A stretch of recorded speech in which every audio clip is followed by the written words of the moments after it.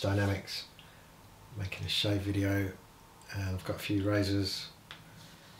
So the first one is indeed a Paragon, I just had to check that, and it's in Sambar Stag, and beautiful scales, and I'll show you the wedge end. Not very neat, but it's the way they're made. I tell you what, it looks worse than it is on my viewfinder. So hopefully this shaves. It's a little bit loose. I only pinned it last night, and to get it to centre I need the wedge end tight, and you tighten the wedge end and the pivot end loosens, tighten the pivot end and the wedge end loosens, so you're playing that game with it. So it's a little bit loose. Show you the razor and the grind. It's a beautiful razor. One problem, you may notice scratch marks up the top on both sides.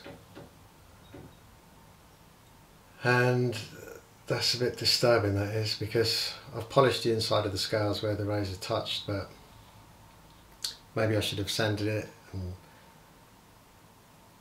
done some work on it and then polished it. But I mean, it's shiny and smooth to the eye, but so I really don't know what to do. I don't want to unpin it. I mean, I don't know if you can see the pinning. Trying to pin this and you've got raised parts all around the pinning area, it's just a nightmare. And I thought this would pin really nicely, but it took a lot of work and effort to pin it to the scales are a bit of a nightmare, but I do like the look and the feel of them now. I've been messing about again on the Honsuita, the Nakayama. So I redid the John Elliott, and I did this one with 10 strokes, honed it with 10 strokes. And this one I did the same, 10 strokes, but it's just a bit of a nightmare, this razor is. And for the lather, we'll be using whatever's in this. I'm pretty sure it's the Panama, the blue one comes in a cube and you got to cut it yourself. It's supposed to be almond, I think, as well, but there's no smell. And I didn't even know I had this stuff, to be the truth. Yep, it's definitely lava. Yeah, it's got to be that stuff. It's super easy to use.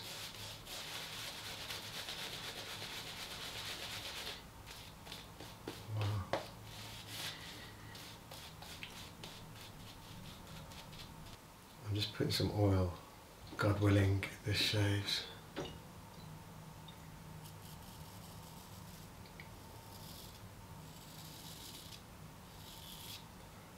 Yes, nice, nice. We'll see how the shave goes. We'll reserve judgment. So this John Elliott, last week I did it with 13 laps on the Honsuita. This week I did 1k bevel set and 10 laps. I spent a lot of time on the Honsuita this week,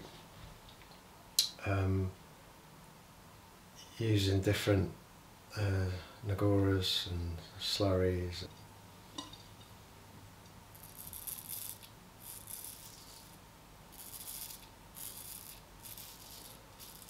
Yeah, don't know. He's shaving.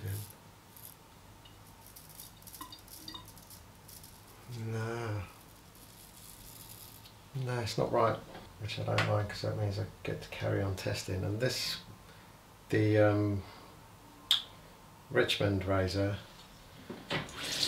wasn't really HHTing very well. It actually feels, that feels really good.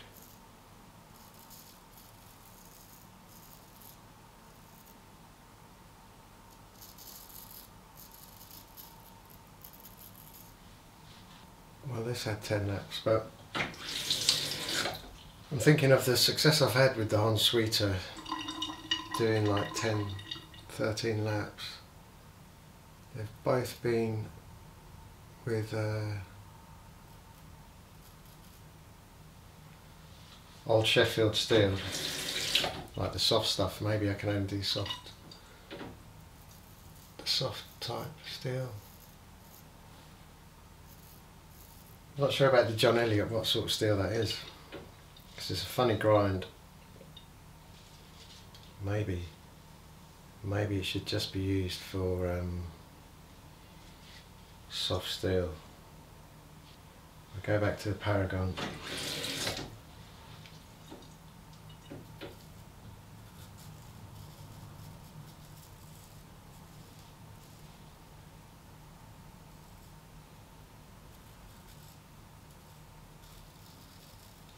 And these scales, when I first got these scales, they was bent and they were kind of crispy. They were like rock solid, and you could see if you did anything to them, they was going to break. And so what I did, I submerged them in mineral oil. I left them in mineral oil for some weeks, and it really worked. It softened them up. So they had some flexibility. So then I bent them the wrong way, the opposite way to the way they were bending. Not making sense, am I?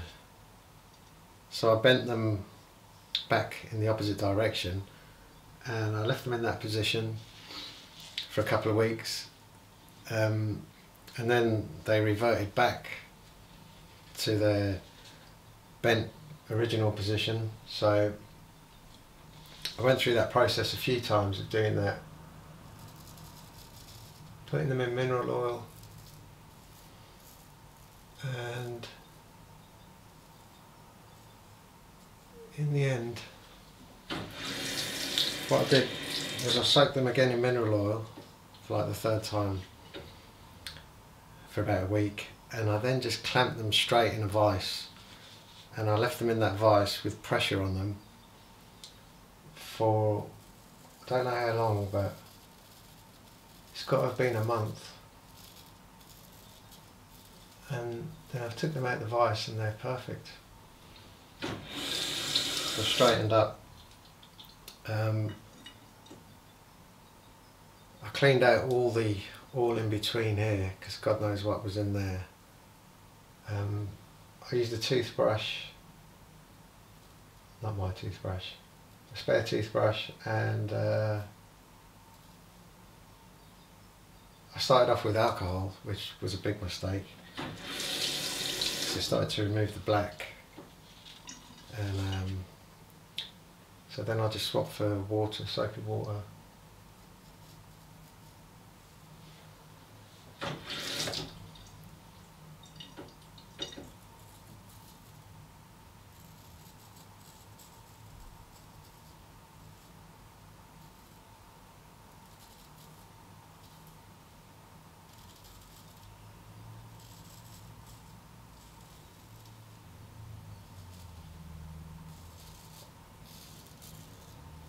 But I was looking last night on Google, the Sandbar Stag.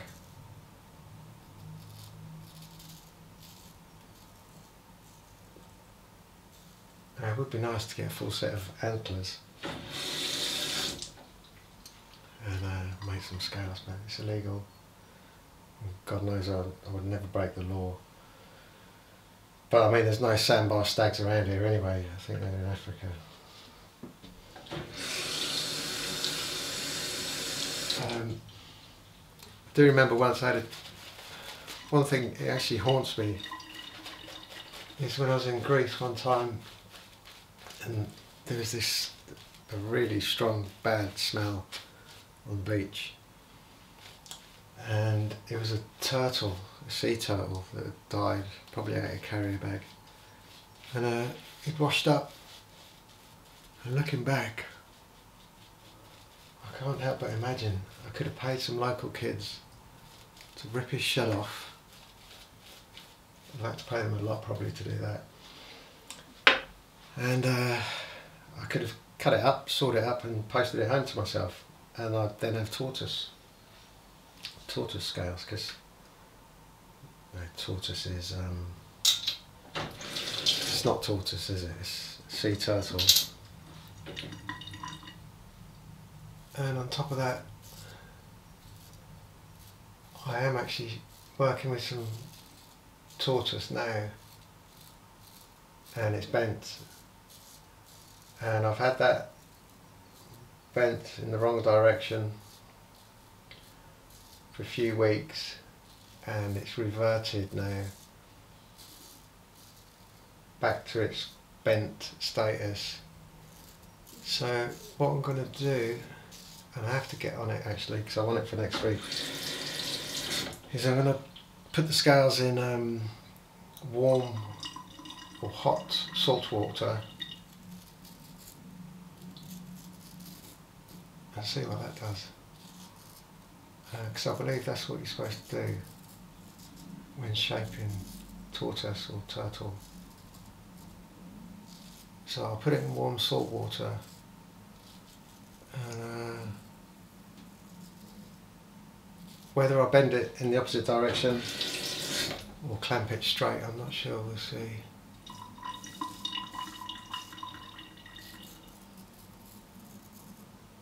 But one of the scales has got an escutcheon plate, which is it's made of silver. I think it's sterling silver. Thank God that one is actually dead straight. It's the other scale, so I'll get on that. But I've been in the workshop earlier today. I was in there most of yesterday, and I'm going back in there because I'm messing around making compounds.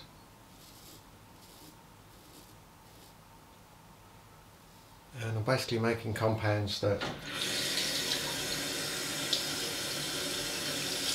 I mean, I've already achieved it, but it's to remove grind marks and leave it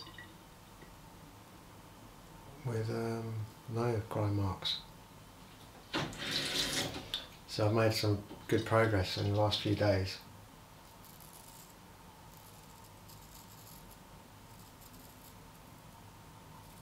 And that's how this was finished. So I used an 800 grip belt on this to remove the rust, and add some pitting and bits and bobs. And then I used my special compound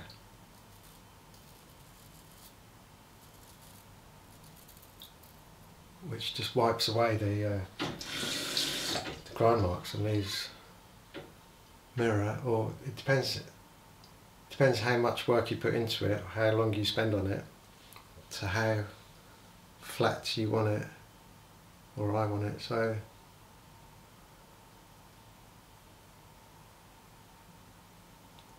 it's really interesting.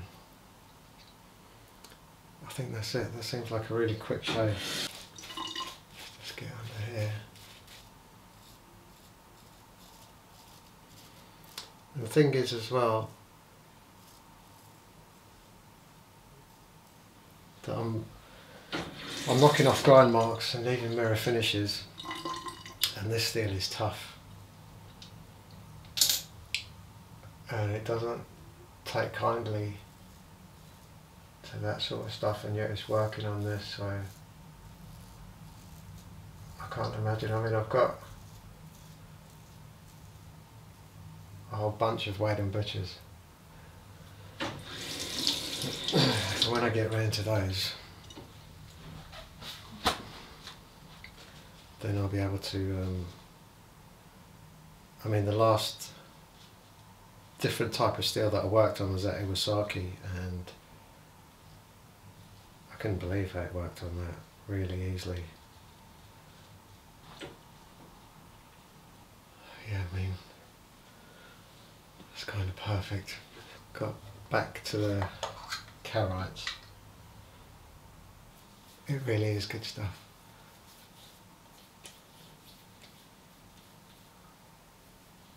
I probably had a lot more to say, but shaves up and I've forgotten. So, oh yeah, I'm still doing my restoration video, and we'll see how that turns out. So thanks for watching, and I'll see you later.